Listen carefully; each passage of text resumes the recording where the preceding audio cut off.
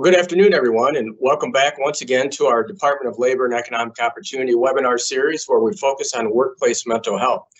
As a reminder, as always, so I don't forget and get in trouble like I always do, there's a Q&A box on the top of your screen, and you can submit your questions at any time throughout our presentation today, and we'll get to as many as we can at the end.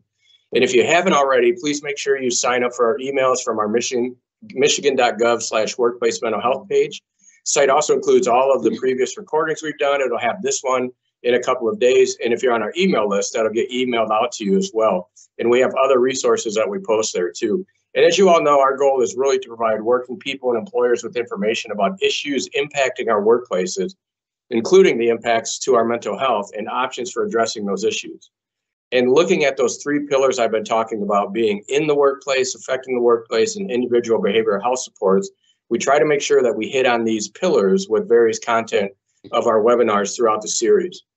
And as you've seen in our work and in our webinars, you hear us often talk about this concept of trauma. And one of the things causing trauma on all of our lists is, I guess that was from last month, everybody. Let me regroup. I've never done that before. Was what we talked about last month. So go check out that recording. But what we're talking about today is really, really important. It's really cool. We're heading into the holiday season. Talking with my coworkers and our friends, like for some of us, we're like, yes, it's the holidays, and others are like, ugh, it's the holidays. And this creates some opportunities for us to learn, and it creates stress for us as we kind of manage our way through the holidays. So it's a wonderful time of year. Thankfully, there's no snow for us, which I'm really happy about, maybe not everybody else. But it's going to create that stress and anxiety for all of us as we dive into the holidays. So before we get into what our guest today is going to talk about, just the overall stress and anxiety it creates for us as individuals, I do want to remind everybody watching, this is a challenging time in the workplace as well. So from a workplace safety and health perspective, we do see an increase in workplace injuries. And that's partly because of what we're going to talk about and many of the distractions that go along with the holidays when we're thinking about other things that we have to do and places that we have to be. And for many employers, you might be expanding your workforce during this period to manage increases in activity, shipping, production, customers, you name it. So you're going to have a lot of newer employees that aren't always in the workplace and don't maybe recognize all of the hazards that they're facing. So you want to make sure you're thinking about that extra training. And as coworkers, we want to think about newer people and making sure we're doing what we can do to keep them safe in the workplace.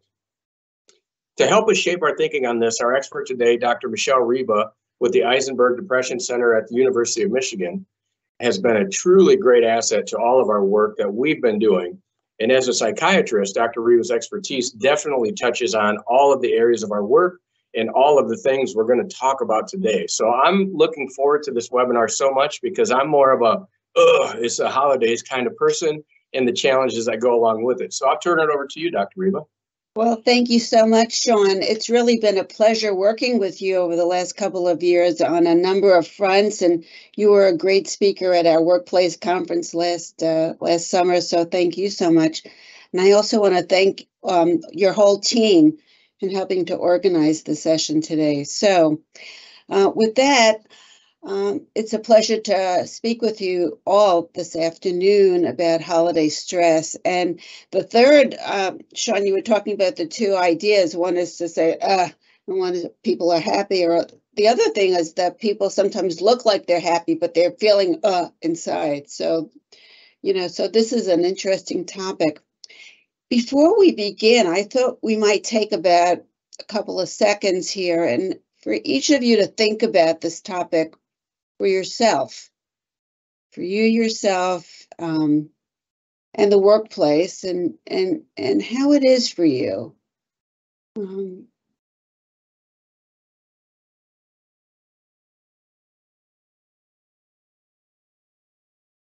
So let's begin.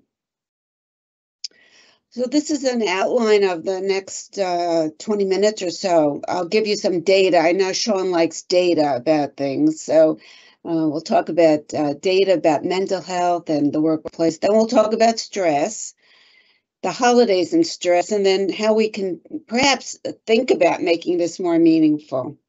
It's a big leap in making changes for all of us. So maybe we can start by thinking about it. So here's some of the data.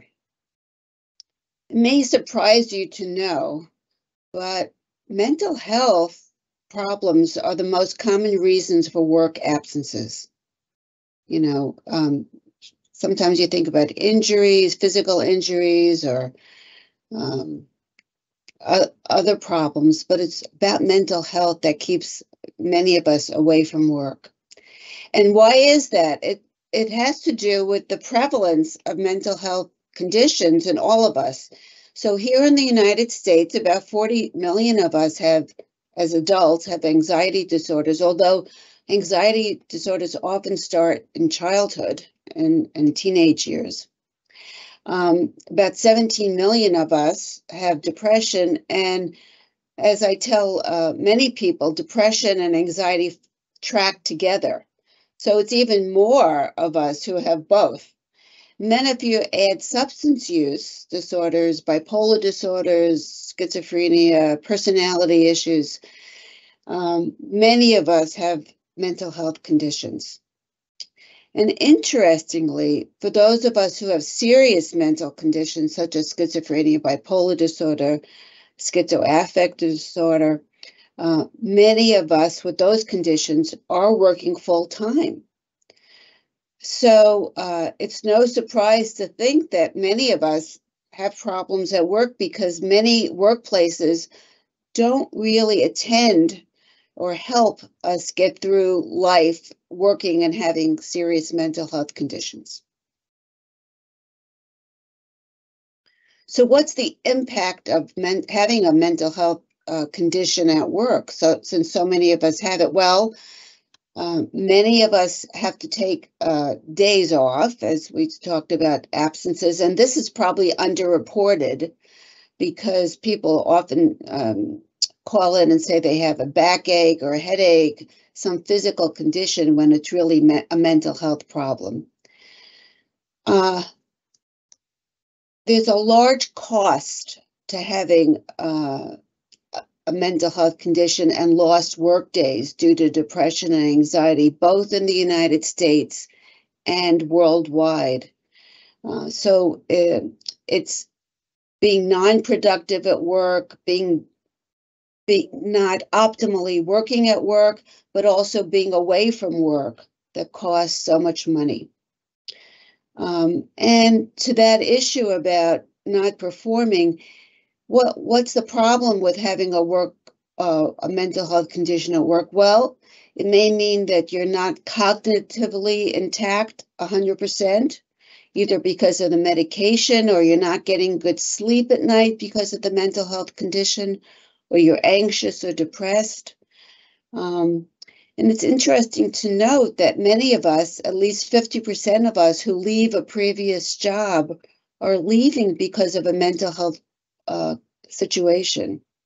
So it's an opportunity for us, both indirect and direct costs. I'm using the word cost not just in money, but in impact on us emotionally and physically in the workplace and out of the workplace, for us to look at this condition, mental health at work, and trying to optimize it for the employee and the employer.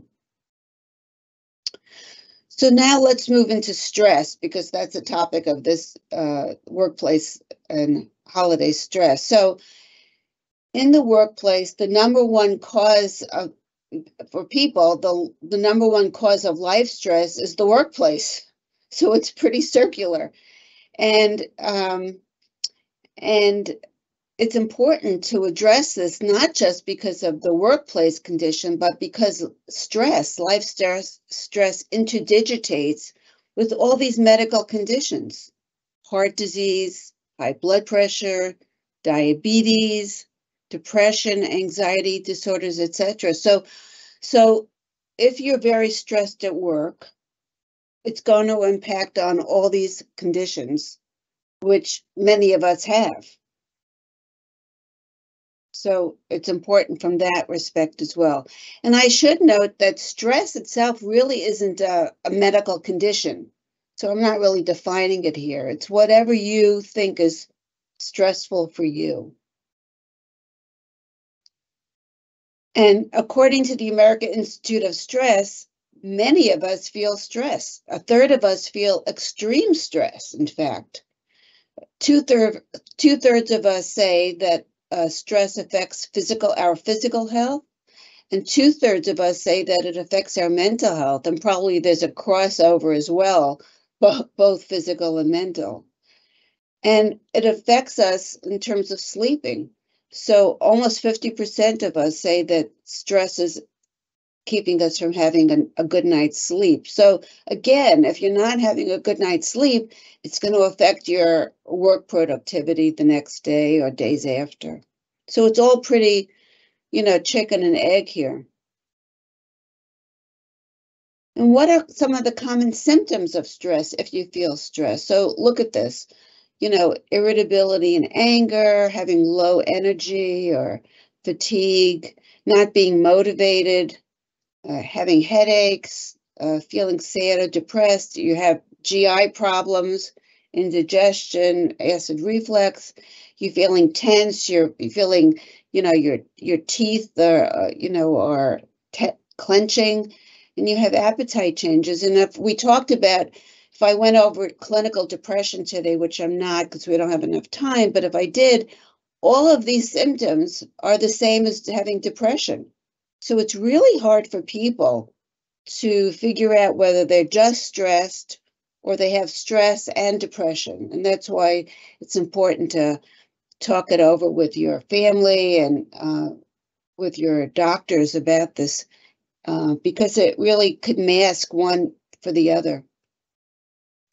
I do a lot of work in terms of talking about heart disease and stress and depression to medical audiences. And this is just an ad from a cardiology practice that stress is your own worst enemy. And, it impacts on disorders such as heart attacks, strokes, and high blood pressure. So again, reinforcing that this is so important.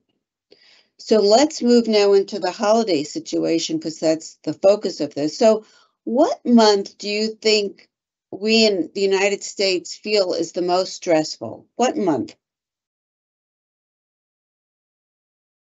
Sean, what do you think? Well, I had the cheat sheet, but I would say that for me in particular, it's probably the fall. Well, okay. We can find out why more later, maybe. But for most Americans, as you can see here, it's December, highest month in general for most of us. Okay, so November and December, pretty high. So what makes the holidays so stressful at work? Because that's what we're focusing on today, work. So oftentimes, depending on what you're doing and where you're working, there's a lot of demands for end of the year, closing out the end of the year on different, different projects or financials. Often there's a lot of overtime at the end of December because other people are trying to take vacation and going away. So others of us are being asked. For us in mental health, it's our busy season.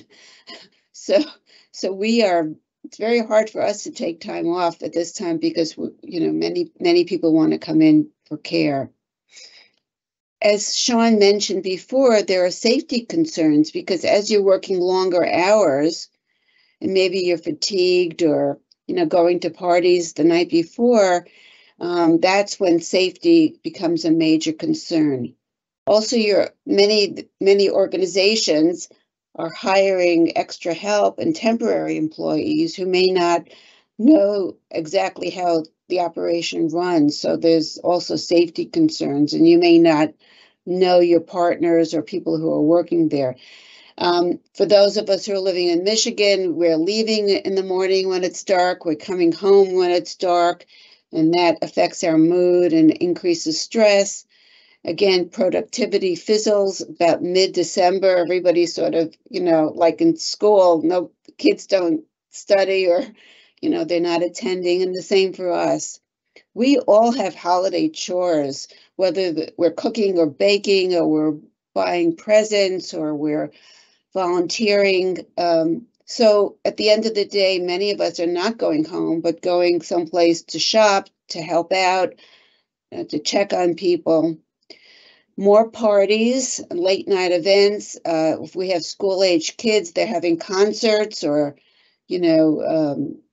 sports activities. Many of us are drinking a little bit too much.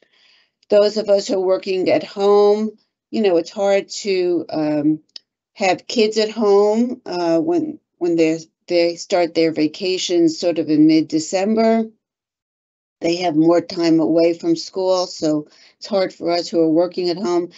As Sean pointed out, the weather. So we always have to look at the weather and how to dress our kids, dress ourselves, and take longer to get to work or getting home from work.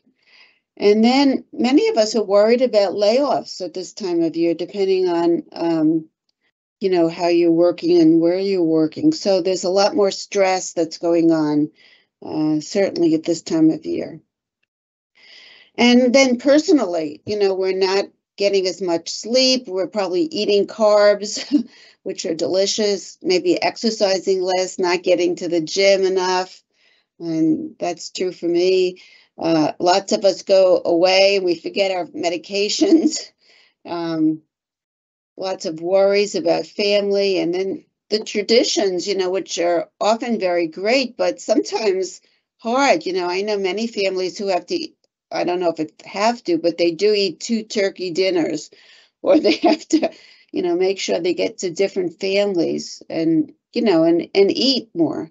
Many people, remember the holidays of days gone by and remember our family members or friends who are no longer with us, go to the cemetery maybe. So this is a hard time of year for many of us.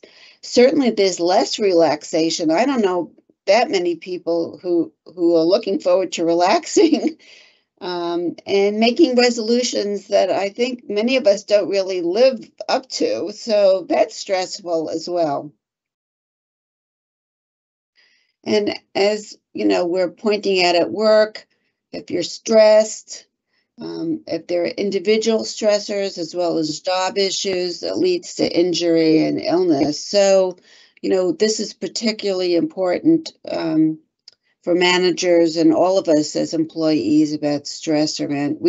Sometimes we're taking shortcuts to leave early and, not checking equipment as well as we might, or we have disattention to some of the things that we usually attend to very well. So around the holidays, we're spending more time traveling, spending more money, shopping and returning, even if we're, ordering online. If you go to the post office, many people are sitting there with many, many boxes of things they're returning. Sometimes we question our values about all this. Is this the way we really want to spend our time and our monies? There are an awful lot of people who are lonely and anxious and depressed, and women, many, many women feel that they have the brunt of the work around the holidays. So there may be some gender issues and disparities in general around the holidays, depending on finances and, other aspects of life. So when we think about what we can do to make this less stressful, here are some ideas. And, I think this is where we maybe can have some great discussions, but managers could reach out. Let me just get some water.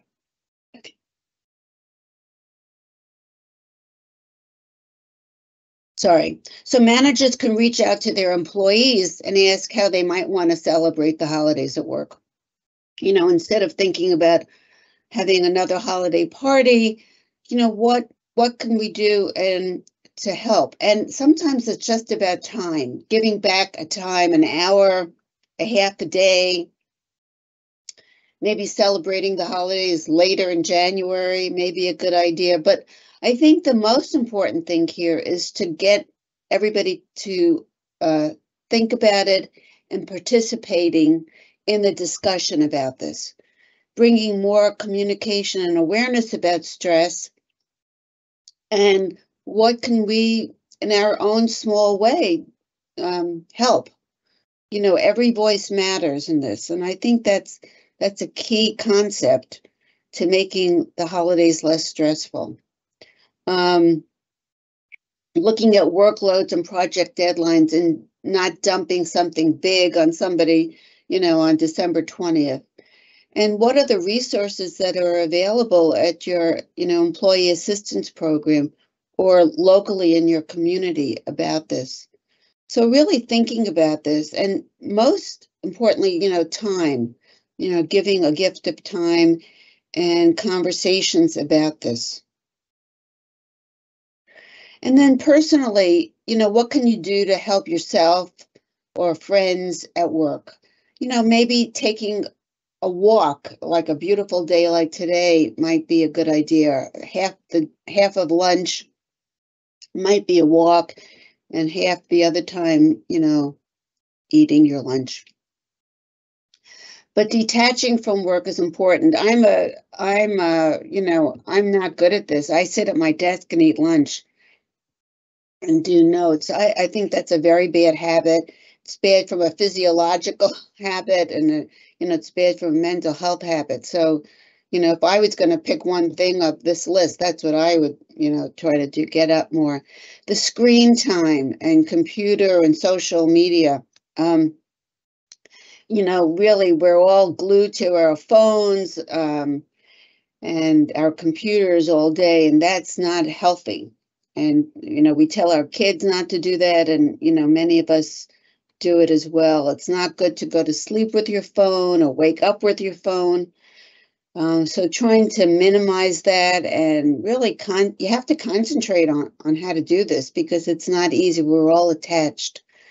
Sleep is a key aspect here. So are you getting enough sleep during this period of time, both quality and quantity? And, you know, not just checking your watch, but really when you wake up, you know, really questioning yourself if you're tired, if you got your 7 or 8 hours of sleep, not 5 or 6, and you know, really trying to quantify that for yourself, and quality, and think about it from a quality perspective.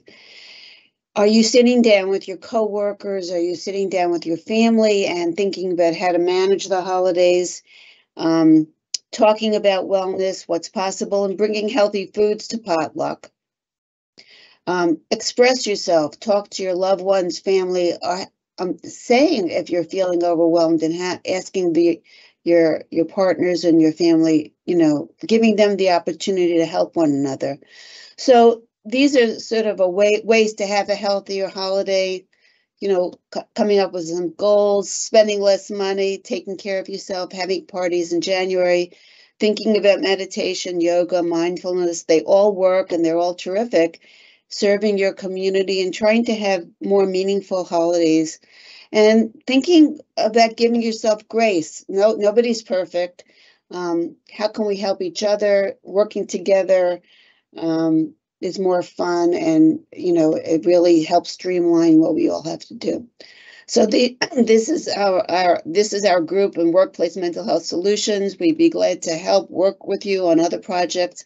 This is our email, and these are some references. And Sean has my slides, so feel free to, you know, provide them to all those who would like them. So thank you very much, and I'll turn it over to you, Sean. Perfect. Thank you so much, Dr. Riba. I think you touched on a couple of points, just a couple of shout outs for a couple of comments we got in. I think one person recognized that as a mom, creating the magic of the holidays is like a full-time job in itself, and it creates a ton of stress, as well as if you're dealing with things like extra work or seasonal affective disorder. So we heard you, understood. Thanks, Dr. Riba covered that. And then we had another one, sadly, shared that it's very difficult because the person had lost their mother. So they tend to deal with a lot of grief through the holidays. And I'm so glad that you brought that up, because we sort of miss that from time to time, that for many, you know, you're kind of bubbling up a whole lot of emotions that normally throughout the year maybe not be so prevalent. And then thank you to whoever shared that report on whole healthcare. I appreciate that. And then the question we got in, I'll start it off, but I'll kick it over to you, Dr. Riba. But somebody had asked, they are a person that's always called into work and said, I have some kind of physical health problem. And what they really mean is, what the truth is that they have a mental health problem. And they're scared to say that. So they're kind of asking of what should or could they be doing to just be honest with their employer about, hey, I need a mental health day, I'm having a challenge. I think my answer is this is part of the attacking stigma that we're trying to accomplish, and that so many of us are scared to say it out loud. And I'm not sure every employer is ready to hear it. So I think what's really about making sure that we have that open and honest communication within our workplaces to the extent that we can. Certainly do what you need to do to take care of yourself. And I never encourage anybody to lie, but if that's the way you feel you need to do it to take care of yourself, do what you got to do. So Dr. Riba, I mean, that's kind of what I see there, right? Yeah, and that's why I started off by saying that the absences are often unreported regarding people taking off for mental illness. I think it's about trust. People, managers and owners of organizations are not allowed to discriminate against you because of mental health issues. With that said, though, many people feel that they might be discriminated against or pushed out. And, if the company, if they take off too many mental health days. But I can tell you, we have looked at, data about pharmacy, the number one and number two drugs that are being sold or, filled in the United States are, anti-cholesterol drugs and antidepressants. So many of us have mental health conditions. And so it's important, as Sean was saying, to decrease the stigma about it so that having a mental health problem like depression and anxiety, which is so prevalent, is just like having any other condition. It's a medical condition. It's treated like a medical condition in health centers and hospitals. And it just may take a little bit longer for us. I know growing up, I'm a little old, and, cancer was like that years and years ago. It's very stigmatizing to have cancer. And now it's not. And, we're through public health campaigns, having stars, celebrities talk about their mental health,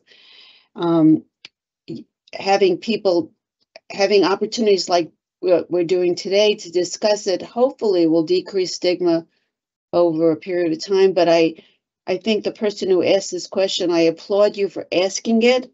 I think it's, it's great that you're asking that and acknowledge and know that that's a stigma that of others. You don't have it, but others may have it. And, talking to therapists about it, to your family about it, to coworkers who understand this may be the beginning. And, if you feel that you can trust your employer, it's a good idea to talk about it. And you might be surprised that the employer might be very, very open and able to help you more with your mental health condition. So yeah, I like for asking that question. I like that too. And that thinking about that stigma of cancer, right? Like, if you have cancer, you are not cancer. You're a person that's dealing with cancer, right? It's a condition that you're dealing with, a medical condition that you're dealing with. That doesn't define you. And the same is true with anxiety and depression.